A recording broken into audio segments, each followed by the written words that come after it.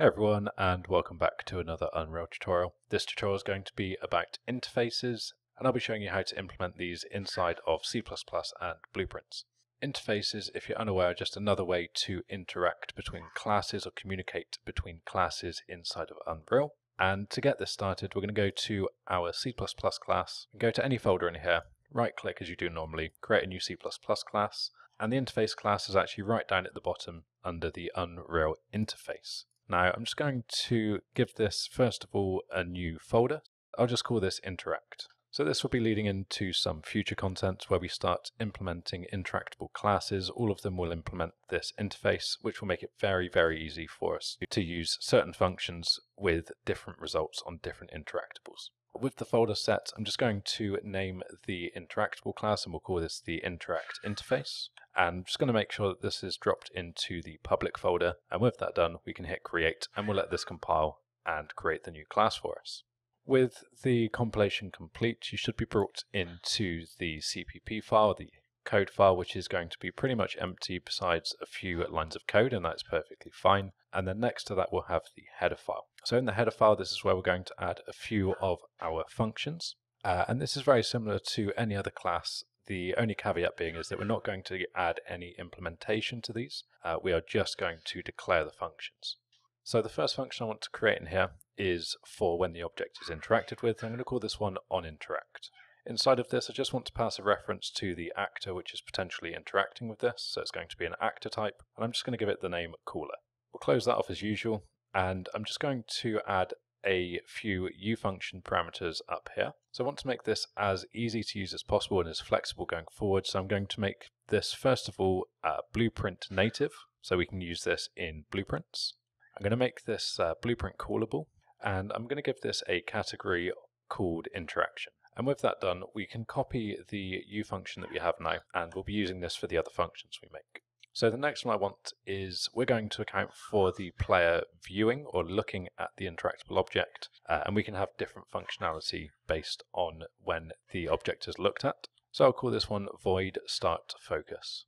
We can close that off and then just copy and paste the ufunction above it. And then finally, we're going to go down and create our last function, which will be our end focus function. Again, we'll close that off and then just paste the ufunction above. So like I mentioned, that is actually everything done now. We don't add anything into the code file here. So we can just compile this and go back to the engine and see how we use these.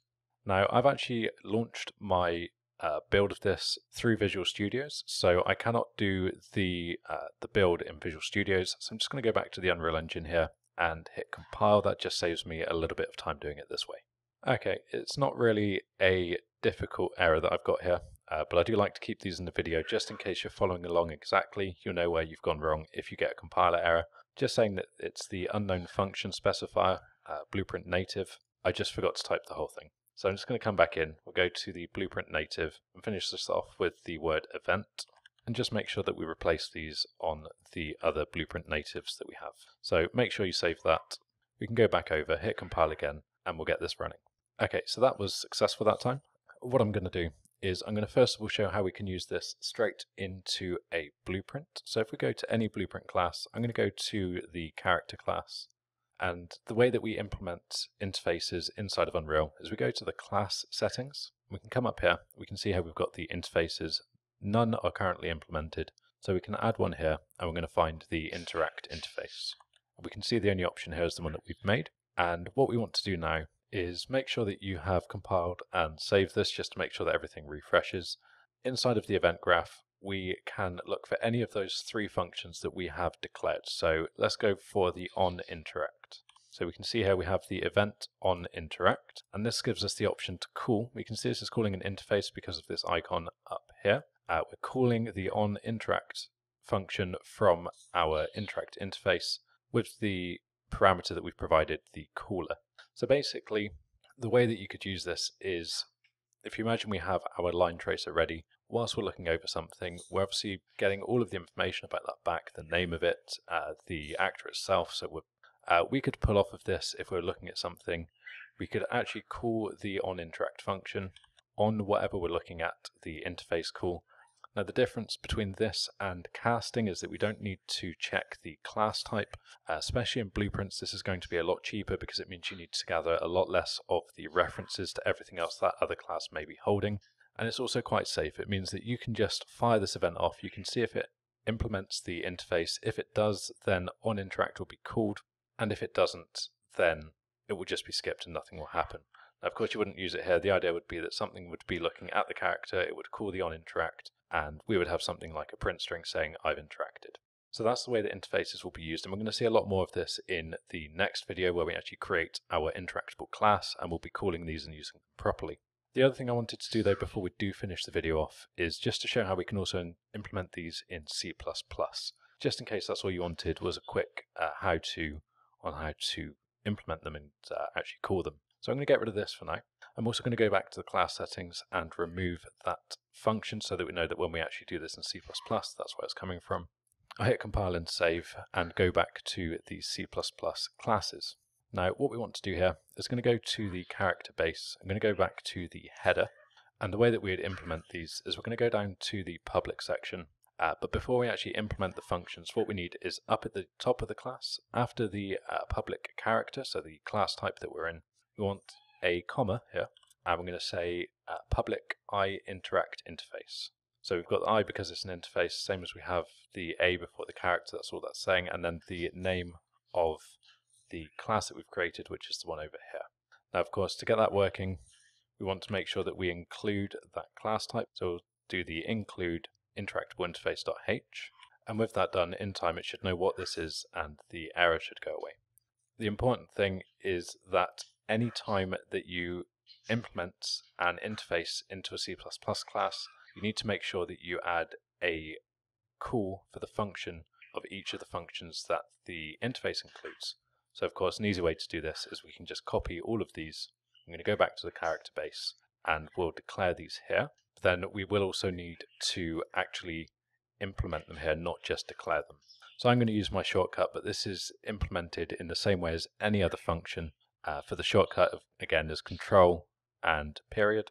I'm going to create the definition, and it's the same again. So we're still using the AYT character base, the name of the function, and passing in the correct parameters.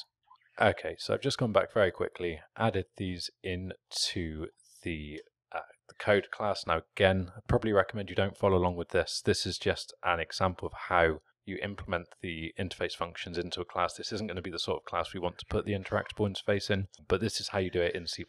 Now, if you include an interface in a C++ class and you do not include and implement all of its functions that the interface has declared in its header file, then you will be met with warnings and errors. So that's why I just wanted to get this bit across. But it's going to become a very long video if I actually then start implementing them and doing things with that logic as well. So I'm going to split that into a second part.